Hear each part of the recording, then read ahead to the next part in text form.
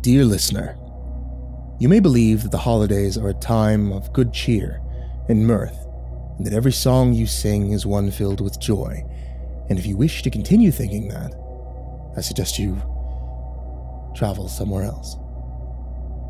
Perhaps a story of Santa Claus and good boys and girls drinking eggnog and playing with toys all through the winter solstice. You will not find any fairy tales of happiness here. For every Merry Christmas that exists, there's also one filled with darkness and depression. These are the tales that I've come to offer. You may think you know what it is like to hear such stories, and that you're prepared to listen. But my research has found that often, when we sort through accounts, a deeper, darker understanding of our own reality is found. I'm a historian, and it's my task to understand why certain experiences are retold generation after generation. Only minor details changed here and there. Some become legends. But clearly, there is truth amid all their wounds. And when these people told them to me, I knew it wasn't just for a good scare. They had lived through it. I started with the intention of merely gathering facts, but now I feel compelled to learn more. And I hope that you will do as well. I dare not think that my duty should be anything other than to recount them now to you. The Feast of Souls. It was 1987, near the city that once was called Harbor Bay. It was a feast that many claimed would rival the Passover itself. Nearly 500 people came to our little quaint town to celebrate. There was imported wine and cheese, ham and baked goods, everything a man could need to fill his belly and party the night away. As the night carried on, the festival continued. More joined in until not a scrap of food was left. Father told us that the mayor ordered all to come to the town hall and take part in a grander festival there, one that would ring in the new year with resounding triumph. By midnight, the revelry had died down, and the partygoers were exhausted in the old building. The streets were empty, only littered with footprints and wasted food. And then, a knock came to the door. Father Strom, a devout man of the cloth, went to answer and never returned. Then an hour passed, and another knock came. This time, his wife went to the door, and the same thing happened. The other partygoers likely would never know about their disappearances were it not for the screams that came from the square. It was enough to wake the whole assembly. Raya Claude, a girl of no more than 12 years of age at the time, ran to the door and flung it open wide, peering into the misty early morning dawn as she went after the screams. Father Strom and his wife were not hard to find. They were dancing in the town square, but not the way that ordinary couples might. Something had infected them. A madness of some kind. Their bare feet were swollen and bloody, a mindless trail circling around the statues in the square. But some claim that the statues danced too. These structures were crafted to resemble angels, long-gone saints that would protect the city from evil, but that night they appeared as demons, holding strings over Strom and his wife the way a marionette maestro would. The ones that saw the dancing felt compelled to join in. An endless, insane fray of music and mayhem ensued. Raya claimed that the statues laughed as the people continued to dance. But their merriment did not end, even when the last person collapsed to the cobblestone street. The great old ones moved from their perches of stone to the ground below, their mighty marble wings shielding most from seeing what would happen. Raya hid behind a house to get a better peek, to view a nightmare. The gargoyles began to feast on the people that were still wailing and chanting, their dead eyes looking straight at Raya, accusingly as she shuddered. They tore apart the bodies like dogs that had been begging for scraps, the screams joining a church choir for Christmas morning worship. Somehow the young girl found the courage to run. She didn't really know where to go except to escape the haunting sight of the monsters. But the angels did not stop when they had eaten all those poor victims. They wanted to go hunting. By this time, Raya had sounded the warning to the outskirts of town, near the pubs and the taverns that were at the riverside. Of course, the drunkards only laughed and jeered at her, and their foolish, harsh mockery only allowed the hunting party of the undead to find them with little effort. The first to die there was a man named Malroy Smith. Raya said that he was stronger than an ox, but the angels were able to crush him like a piece of paper. They ripped his innards out and strung his intestines like harpcords. Then they played a haunting siren call to get the others to leave the tavern. Raya said she watched half the town go to their deaths that night. When asked why she was spared, Raya offered me a jar where she kept her bloodied ears. She showed me the scars on her head and explained how she thought quickly for her own survival. Chop them off, she said. It was the only way to be free of their endless call. And now every year she travels to the old ghost town, lay sacrifice to the statues, and appease the dead, hoping that they never return. They joined us that night because we forgot to make a meal for them, she explained. It's not a tradition that we can simply forget, she warned. I've promised her I will do my best to keep it alive. But something tells me the ghosts that haunt her every waking moment will have no trouble doing that themselves.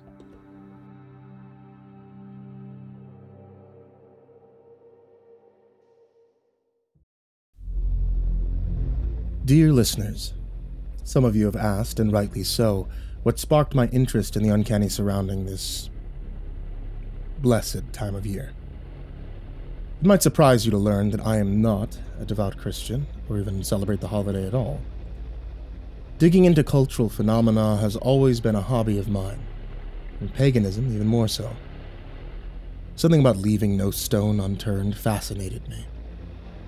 Nothing about our modern Christmas is anywhere near the practices of old, so it seems only proper for someone to set the record straight, so to speak. It may not be the answer you hoped for, but truth often shatters the comforts of lies. The unexpected guest. Lisa Landry often held parties at her estate before her death, and Christmas was no exception. Her guests were the upper crust, the well-to-do of local society, and Henry Satin was no different. The way he put it, if you wanted to matter at all in society, you needed to be at the Landry Christmas party. Everyone was dressed to impress for the occasion. Satin, a business partner with the local community theater, said that he was there to land a promotion. His manager, the ever-boisterous Ian Munch, was weaving about the party, flirting with anything breathing. You could almost smell the pompous attitudes of all that attended, Henry explained. To get an invitation was compared to a golden ticket. But this was no fictional factory for children to run around. It was a statement of success for those that Landry deemed worthy. No one there showed an ounce of poverty. As you might expect then, it was a bit of a shock when Lucas, the butler, reported a homeless man roaming about the driveway. There was a commotion near the main hall as people speculated who it could be. The Landry's estate was far from the main highways, a private road that could only be accessed through a gate down the hill. There was no way that Alistair, Landry's chief of security, would have let some vagabond just roam up here. And then Henry told me that one of the guests had an idea.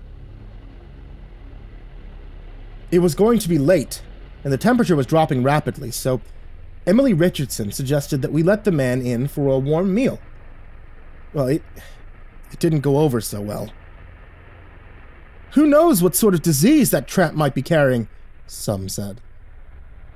Others suggested that the only reason the man was there was to steal from Liza. After all, her items were worth millions. While they were debating, somehow the man found a way inside to the crowd. Henry said that no one could really recall exactly how the homeless man had gotten inside, simply that he now was there. The crowd seemed to disperse as he moved towards the main master staircase, his breath a toxic cloud of booze and meth.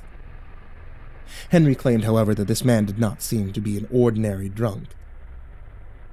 It was something else entirely. The air had suddenly gotten a lot colder when he arrived, and the crowd quieter. I think we all could sense that whatever this man was doing here, his intentions were not pure. Then the homeless man pointed a finger accusingly towards Landry and called her by her maiden name. Some said that she fainted, but Henry told me otherwise. She was standing on the balcony overlooking the party when this man just gave her the death stare. It made her panic, and she tried to run, but somehow her feet fell from under her. She toppled over the banister, and she fell to the stairs below.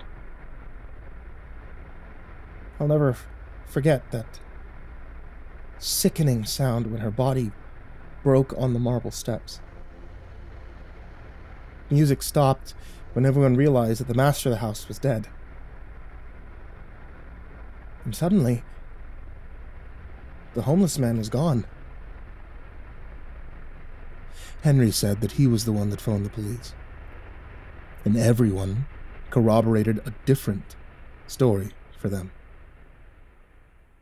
It was an accident, they told authorities. Not a soul mentioned the homeless man or the vendetta that he seemed to have for Landry. Henry seemed content with his version of events, despite the fact that it left so much untold. But you must know by now my curiosity got the better of me, and I had to go see the house for myself. Where decadence and splendor stood, it's just a monument to failure now. The gates of iron were overgrown with kudzu, and I found a way through easily. The ground felt like they were whispering to me, telling me which way to go. The police tape was still there, the house now abandoned and boarded up. With Landry gone, no parties would be held here anymore. Inside, I shone a flashlight to push past cobwebs and dust, search for clues that would give me an idea of who this uninvited guest was. I recalled the detail that Henry mentioned the man spoke of Landry's maiden name. It made me choose to climb the stairs and search for her belongings. What had happened to her family before she started to throw such lavish parties? Word on the street said that she had inherited all of it from her husband, a bad case of cancer that she had tended to dutifully. I pulled out drawers, pushed aside bookshelves, even turned over mattresses. But it was barren. A sharp, stiff breeze floated through the house when I made my way back to the stairs. I had already guessed that I was going to be visited by my own visitor that unholy night. "You're not gonna find anything. She made every trace of me disappear years ago," the homeless man said. A better look at him told me that this was, in fact, Landry's husband. The photos on the mantel matched almost perfectly. But how could he be here if dead all those years ago? "This is my house now," the spirit told me. "I will be the one to host parties," he intoned as he pointed for me to leave. I didn't have the courage to ask the details of his life, for fear that he might choose to take my own. So I passed by the spectral visitor and I tipped my hat, vowing to never return. Since that time, I wondered if I had imagined the whole thing as an explanation for what Landry had done. And clearly she had murdered her spouse, and used the party as an excuse to commit suicide. This was the logical explanation. But then, Christmas looms closer, and I get a card in the mail. An invitation from the Landry estate to attend their party. A reminder of what ill fate will occur should others choose fame over family.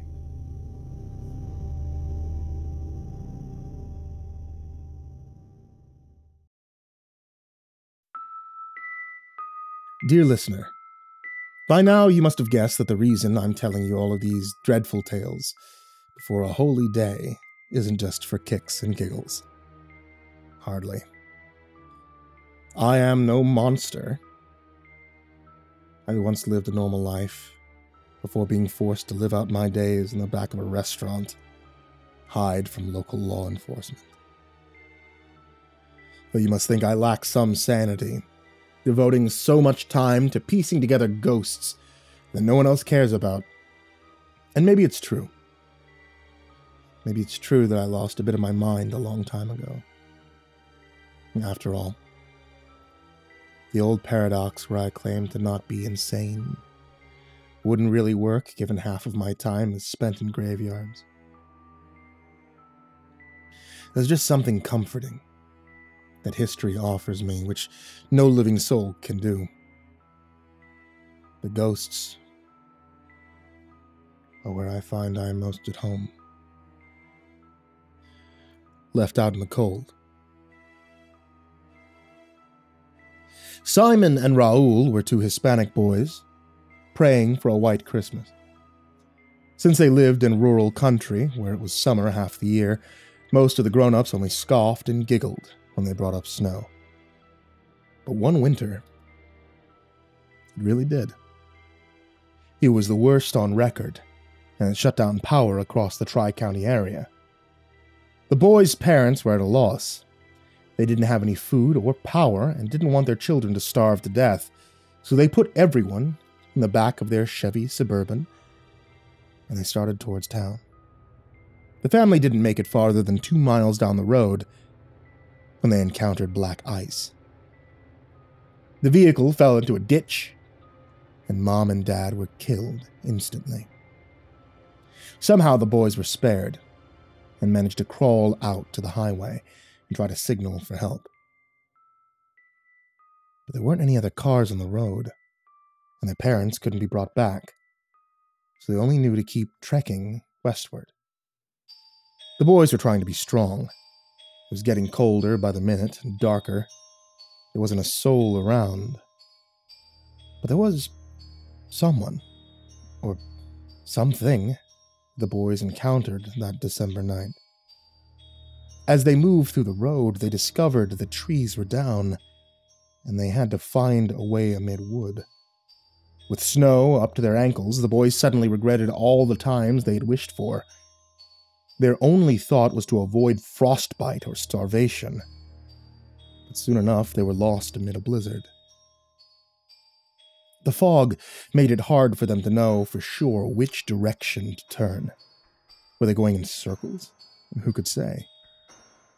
Then, from amid the shroud of ice and cold, a figure emerged.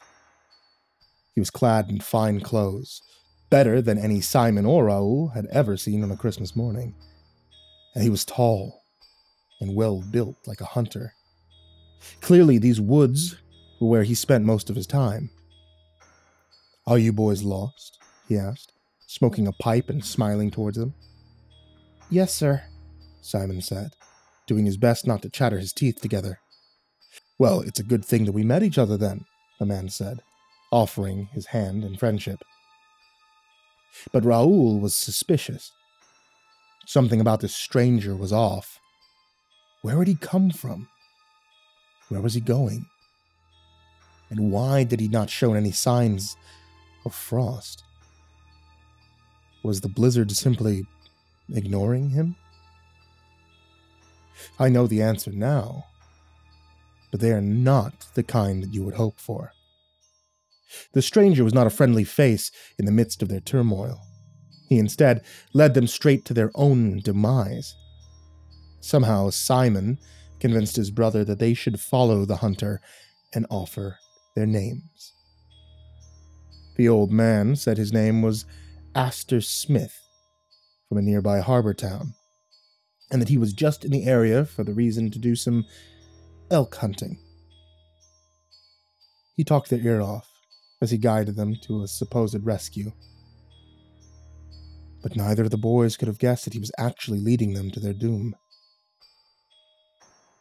Eventually they reached a summit, and the boys realized they were farther from the road or home than ever before. Raoul tried to confront the man about it, but Astor had changed. He wasn't wearing a friendly face anymore. Instead, his appearance was ghastly, and his skin covered in boils. He made a high-pitched shriek, and somehow brought forth an axe from the mist. He severed Raoul first, cutting the boy's head off and giving his brother a chance to run. Or so Simon thought. The truth is, Astor was actually in the mood for a bit of sport. The ghost knew the poor boy couldn't find his bearings amid the blizzard, so he toyed with him for the next hour. The ghost took his brother's head along too, to dangle it and tease Simon about what would befall him. Ironically, though, the ghost didn't get to kill Simon. Instead, the poor boy actually ran off another cliffside, slipped and fell and busted his head upon a rock. The bodies were found the next spring by tree trimmers, trying their best to clear the roads after that foul weather. No one could rightly explain how it was that the first boy lost his head, so they hired a medium named Sabrina Maywester. Maywester had gotten some acclaim from a nearby company helping form a seance, and the town folks asked her to do the same for the boys. She told me that it was difficult to lie to them and tell them that the boys had simply faced terrible accidents. People want safe and comforting fairy tales. That's why they tell their parents about Santa. They don't want to confront the possibility of the supernatural. Don't you believe that that ghost of the hunter may still be out there, hunting others? I asked her. It's almost Christmas, so I'm sure of it. I placed some flowers on the boys' graves to remember them. But I'm afraid I don't think I can ever get so close to a case again. I felt eyes upon me at the cemetery, as though a spectral force was watching me from beyond. It is my belief that as I gather these clues, I am inciting a dark force to come to my door.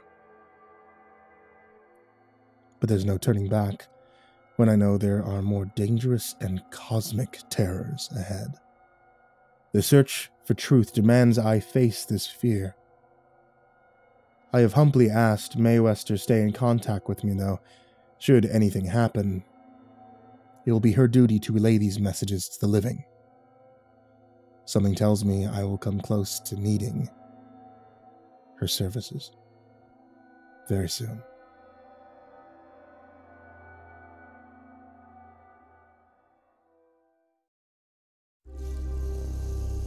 Dear listener, Christmas Eve has always had a special place in my heart. The children go to bed early.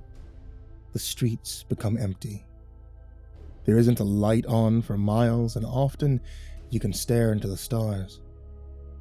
That actually isn't the reason at all why I enjoy it, but I figured that if I painted a warm and cozy scene, you might forget for a brief moment that the majority of my research focuses on the supernatural. The actual reason that I enjoy Christmas Eve is because the veil between worlds often is lifted early to begin celebrating the mingling of souls. And that means a chance to observe paranormal occurrences is heightened. Is this odd? Quite likely. But then again, I don't recall asking for your opinion either. Bloodbath. Most people who work for Thornton and Hewley likely never knew how eccentric or outlandish their CEO was. Jessica Aolin wasn't so lucky. She ran a catering company in the area. The law office decided to hire her for a Christmas Eve party a few years back. For Jessica, she thought that it would be easy money. There were a lot of people there from all around the entire city. I guess I never realized how many people work for Mr. Dalen. For the event, Dalen had requested a variety of dishes. None of them seemed particularly festive, but I knew it was common for a lot of people to forget the reason for the season. Jessica said that she made only 5 of the dishes on the list, given that she had been hired at such short notice. I didn't know this at the time, but I was basically sloppy seconds. All the other bigger caterers had already been called and refused. I wish I had known what they knew about Dalen and his company. When she got there to the party, most of the law firm was already drunk. Dalen was requesting that the main dishes be served at the 16th floor conference room, and Jessica had her hands full. It really didn't surprise me to realize that she had no idea what was actually going on there. My research has found that this particular law office was well known for another reason, though. Mr. Dalen had extremely morbid fascinations with the occult. Perhaps it might even have rivaled mine. And before Jessica arrived that evening, the head of the company had requested that all of his senior executives gather at the conference room and begin a supernatural ritual to contact the dead. Yes, Dalen wanted them to perform a seance. He had even hired a medium to make sure the ritual went off without a hitch. Jessica, meanwhile, was walking into this shadowy conference room offering eggnog and warm roast beef, unaware of the fact that her world was about to change forever. As you may or may not be aware, tampering with the unnatural order of the astral plane is dangerous, especially if you don't know what you're doing. The medium hired was only a 2-year novice, having mostly gained fame from local small towns, proclaiming details about missing persons and long-lost husbands. The stories were accurate. The ghosts always told the truth. But this sort of seance was something entirely new to her, and the ritual did not go as planned. There was a shudder that shook the entire company. Some claimed that it was an earthquake, but I've checked records. No seismic activity could be found that day. What happened over the next few hours, though? That can't be argued by anyone who lived nearby.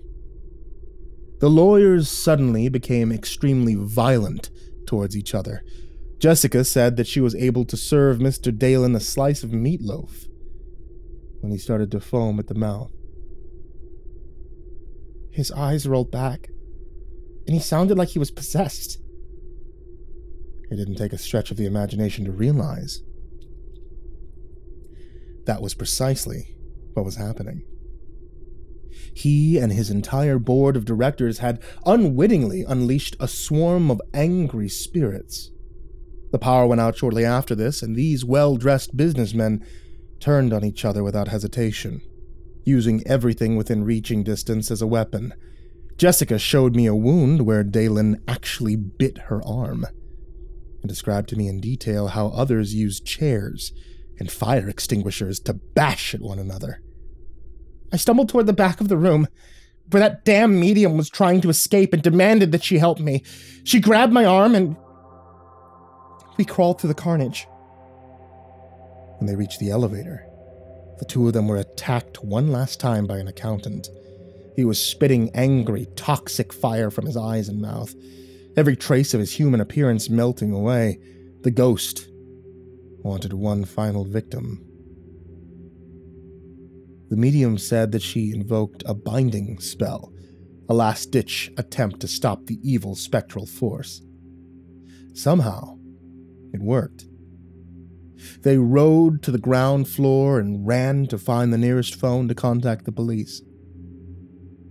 By the time the authorities had arrived, all of the people in the building had finished slaughtering one another. I came to retrieve my items from my company. It was horrendous. Eyes were scattered on the floor, people mutilated from fingernails, spine tissue dangling on stairs. I've never seen such carnage before. I believe there's more to this story than just a warning of tampering with the unknown. These spirits were angry for a reason. A brief look into the accounting books of the company have told me what may be the answer. The company purchased an entire city not long back. It had fallen on hard times and they needed money, but they didn't take into account an old curse that hadn't been lifted. The medium told me. In case you hadn't realized, she was the same person who assisted me to know what befell Simon and Raoul. Now, it was occurring to me that the ghost stories I thought may not be connected actually had a deeper meaning to one another. The answer was there, at Harbor Bay. Dark forces seem to have a habit of circling the area. They even followed me, perhaps because of all that I've uncovered. But still, I must know more. I guess you know where I'll be spending Christmas. If I make it until then, I mean.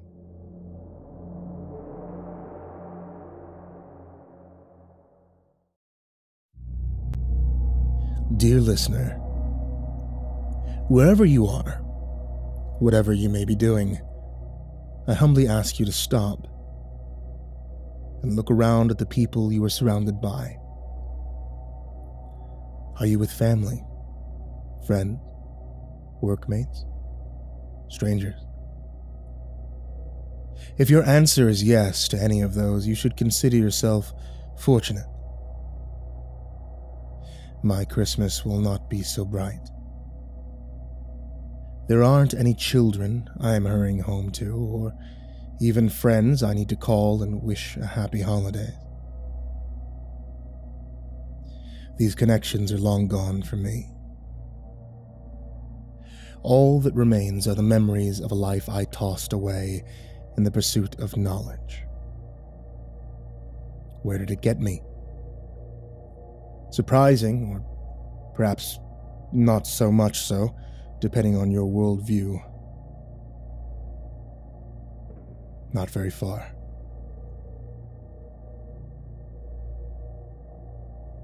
Old Man Astor. I've seen pictures of abandoned places before, but it felt entirely different driving over the countryside and stepping into what was literally a ghost town. I could feel the spirit's eyes on me as I drove in, looking for any signs of life. I had dozens of questions that needed to be answered, and all of them seemed to lead here to this lonesome lake town. I've gathered so many stories that connect to Harbor Bay. I'm beginning to think that maybe my own story is somehow linked to this place. Soon enough, I was in the town square, where Raya claimed that she had laid down flowers before moss-covered statues. The entire place was dilapidated, with roots growing out from the streets and vines covering every window and door. Not exactly the most welcome place to spend Christmas morning. And the statues were almost entirely broken apart, as though someone had come by to smash them to bits.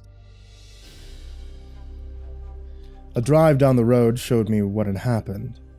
Bulldozers from the accounting firm were in the streets, rusted and pushing back debris. Clearly, Thornton's business had tried in vain to rekindle a spark of life here, but the forces from beyond had decided that they wanted to keep a hold of it. What made this place so special, I wondered, as I moved up to the richer districts. It occurred to me that Lisa Landry had likely once called this place her home before she married.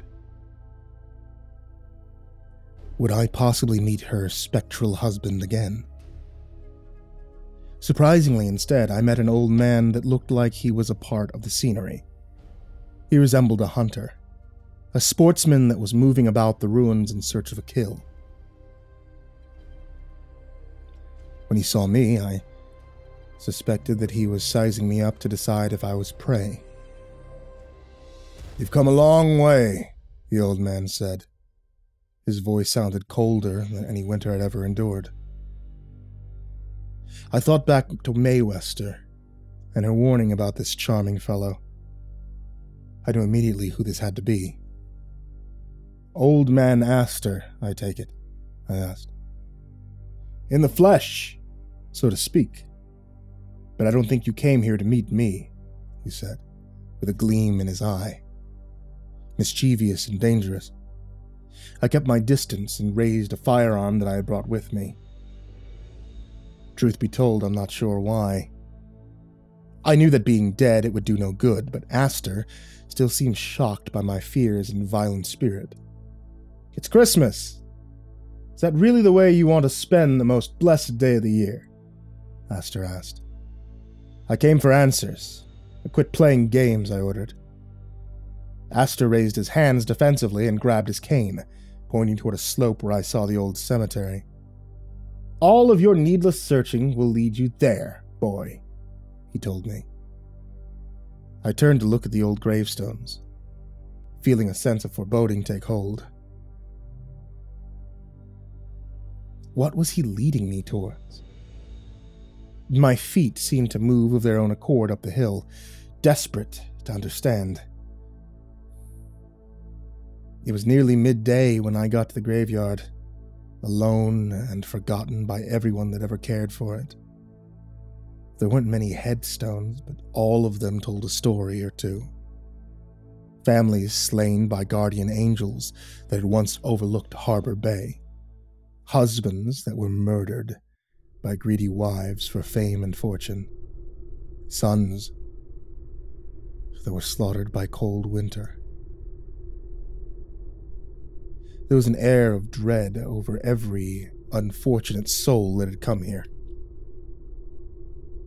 And then I saw a tombstone that bore my own name, and I felt altogether taken aback with shock. At first I ignored the obvious and thought maybe this was a Christmas trick, like what Dickens had written about. A warning from beyond to fix my life, otherwise I would wind up here, forgotten by everyone I had ever cared for, or perhaps forgotten by the world entirely. Like all of the other ghosts that had haunted this place. Instead, reading the inscription there on the stone had enlightened me to a story of my own life. A story I had forgotten. My name was Henry Landry. I was the husband of a beautiful wife, Liza, and the father of two amazing children, Simon and Raoul. The town of Harbor Bay had fallen on hard times. A dreadful businessman named Howard Dalen had purchased the entire town with the intention of modernizing it, but not long after went bankrupt and committed suicide. As a result, the poor fools in Harbor Bay sunk into poverty. People turned on one another one particularly dangerous winter. Neighbors slaughtering each other when they realized some of the townsfolk were actually hoarding food underneath Father Strom's church. My wife and I, we tried to find food and power as the winter got worse, but then we hit a strip of black ice. And I died instantly. My boys managed to crawl out, only to later get lost in the woods and die of starvation. Liza was the lucky one, having gotten EMTs to save her. Her entire life changed in a single instance. My life insurance paid for her mansion, her decadent lifestyle, and helped her to forget about me and the boys. It was this callous attitude that brought me back to this world, to make her pay for what she had done. It occurred to me now that the ghost I had seen at her estate was simply my own reflection, trying to help me piece together the forgotten tapestry of my memories. All of this came crashing down as I turned to see Old Man Astor gazing at me thoughtfully. He didn't seem as dangerous or vile as before. His clothes were clad in white, like an angel might have. Then he smiled at me and said, "It's time to rejoin your family in heaven, Henry." I looked down at the graves, still torn apart at how much of my life had been taken away. But knowing my purpose in this world was fulfilled, and the stories of those who I had connected with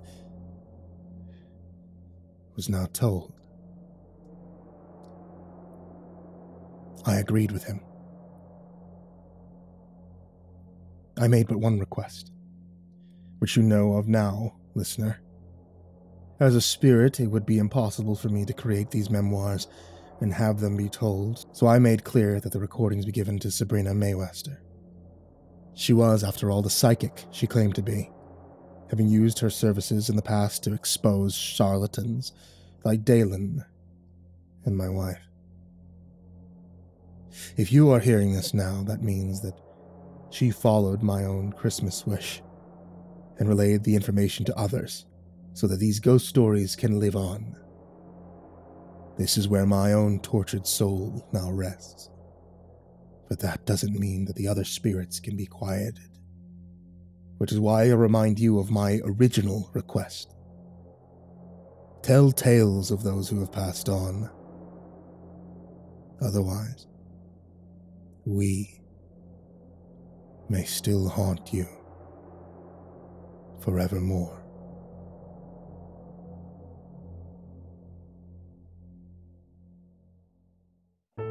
Hey there kids, it's me, MrCreepyPasta, and it's the end of today's video, or today's episode of the podcast, which means I want to tell you guys thank you so much for watching. And thank you for hitting like and subscribe and bell, and I think it's still subscribe on podcasts. One day I'll look that up. If you guys are listening on your phone, like I think the statistics say like 90% of you are, then on your phone you can also listen on another place. It's an app called Chilling. The Chilling app allows you to listen to stories from me that you can't get here, as well as stories from a whole group of other narrators. A lot of them you've heard before, some of them you've even heard here, like Autumn Ivy. Plus, it allows you to control the background music and background ambiance, which I think is probably one of the coolest features on there. Check out Chilling on Android and iOS now. I want to give a very big thank you to everybody on Patreon, especially Jordan Alexander Sanchez, Stephanie Butler, Brian Arce, Bobby Karman, Tristan Pelton, Chance Burnett, Diana Kraus, Crazy Kid, Mr. Marcus Blitz, Ika Limchok, Dirt Diver 030, Robert Schonkwiller, USMC, Matt Bach, Jables Raz, Masked Note, Joshua Mullen, Dan Pham, Matthew McNeese, Ben Spates, Jeremy H., Raltizal, Fikamal, Nana, The Morgan, Nick Weaver, MeltedLake, Tali Sue, Skymara Ravenswood, William King, Reaper 61167, Darth Miver, Micah Ortiz, Satanic Aries, aisodoehtraed, Nessie, Ronnie Hansen, Parafa Panda, Bardohawk 764, Lambda M98, Harley, Billy Morrow, Sashi Suzaku, at Grizzly Olsen Pro, My Body Sounds Like Rice Krispies, Jay, Miss Exandra, Suji Campbell, Stricken, Azarine Fox, Fried Chicken 12, Freddy Krueger, Happy Birthday Jason Willis, Infernal One, Lisa Cottrell, Caspian, Hades' Nephew, Tater Chip, Acid System, Prozac and Pancake Appreciation Society, Cryptic Nightmares, Kiri the Sloth, Tommy Green, Fester's Lampshade, Sky Harbor, Nico Kyle, Rafael Rodriguez, The Ginger Bros, Aaron Stormcrow, Daniel Polson, Trey Smiles, and Corey Kenshin. Like I said, I cannot thank you guys enough for being a part of this, and that goes to everybody down there in the description, and everybody who even can just support for $1. Thank you guys, thank you guys, thank you guys. I hope you all have a wonderful holiday season, and sweet dreams.